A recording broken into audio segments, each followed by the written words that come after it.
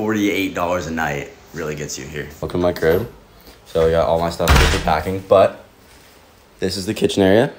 So pretty cute. Needed to put the dish away, but little stovetop, washing machine, that, fridge, pretty much everything you could need.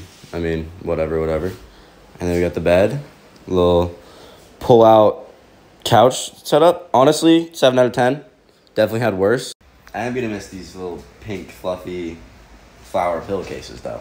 So light switches, super funny. They're all like, everything's like that.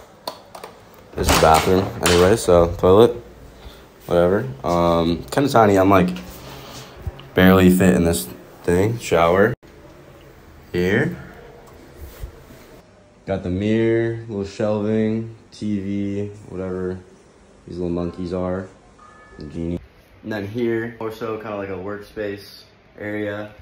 I've been using like that.